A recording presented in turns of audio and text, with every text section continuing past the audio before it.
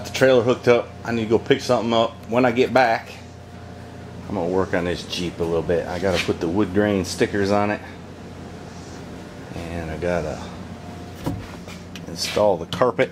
It's got new carpet, and bolt the seats down properly. Mrs. Heavy Chevy had a hard time with that yesterday while she was driving it off the trailer. And make this thing look good again.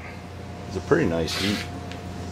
It's got a Holley fuel injection unit installed, so it cranks up good. The wiring could be tidied up. That kind of bugs me, but other than that, it's a pretty nice Jeep. As good as they get for the Morphodite things they are. What with their GM power steering and GM alternator and some Ford stuff and a Chrysler 727 transmission, and I think that's a Ford ignition system. It's quite a Morphodite thing.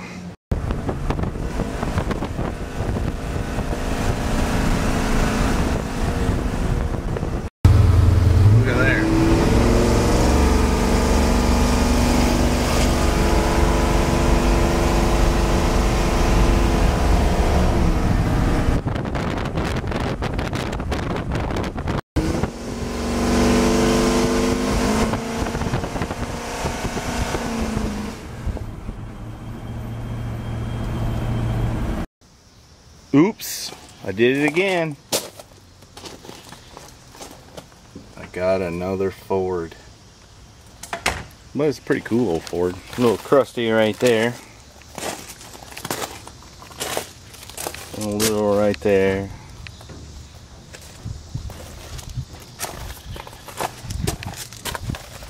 And a little right there.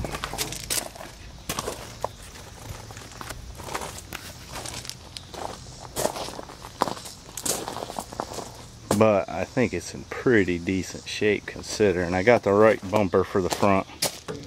Don't know anybody put that on it.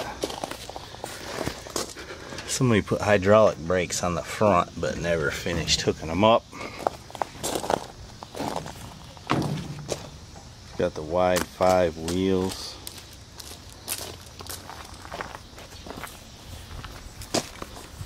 Look there, you can see the brake shoes and all from the outside.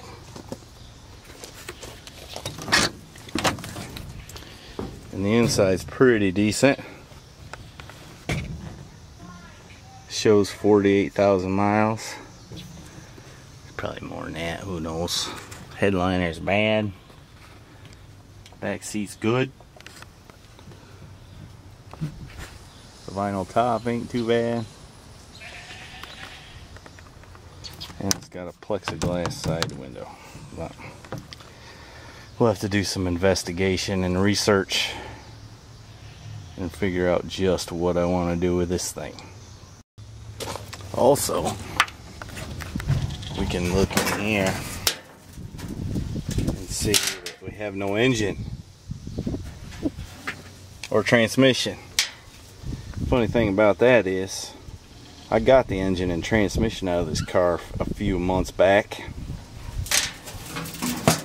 and wound up selling it to one lonely farmer a few months back. So now I don't have the engine, but I got the car. Ain't that something? Is it coming clean, girl? Slowly. Speak up, I can't hear you. Slowly. That's better. Alright, in a minute here I'm going to try to hang some wood grain. It'll be my first time out. Let's see what happens.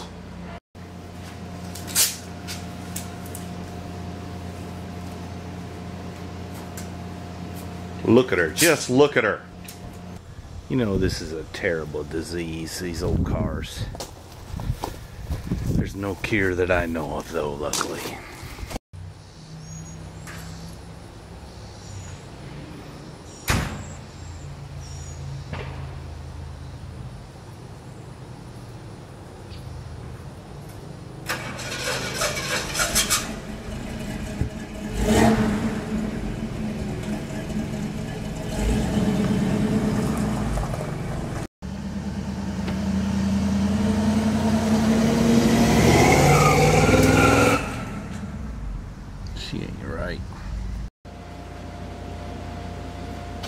Mommy had to go, but we got one on. It turned out pretty good. There's a few bubbles in it. I think we learned a few things and we'll do better on the next one. You know, dogs in the shop are a terrible distraction. They like to hang out though. I guess. Alright, we got two on now. What do you think? That one work better? Mm-hmm. The only thing we did different was we put soapy water behind this one. We got a couple of little bubbles in it here and there, but I think we're pretty good. A little better than that one. Now let's do this door. You want to? Yeah. Okay. I think I'm gonna run in the house. Y'all just let me know when you're done, okay? Alright, I'll get back there and help you. Alright, we can't put the sticker on the fender there because of this little boo-boo I need to straighten out. You know what a boo-boo is? Have you ever had one? Quite a few. Quite a few. We got the stickers on there. We got a few bubbles. We did the best on that one. I guess because it's smaller. But it looks pretty good. And now what we're going to do is put these little ding-dangers on. And they've got a little number on them. And we've got a little schedule here of where they go. So let's see how confused we get here. You going to ramrod the operation? Yeah. Okay. Alright, we got some of the trim on. That's a little bit challenging. And then when we get to another long piece, I'll show you how Little Miss is doing it. But right now, I got to put this piece on there. Well, this here is quite an endeavor.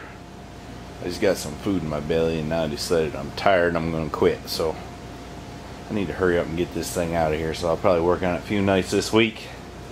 If anything interesting comes up, I'll show you. It's a pretty nice Jeep. It's only got 246,000 miles on it.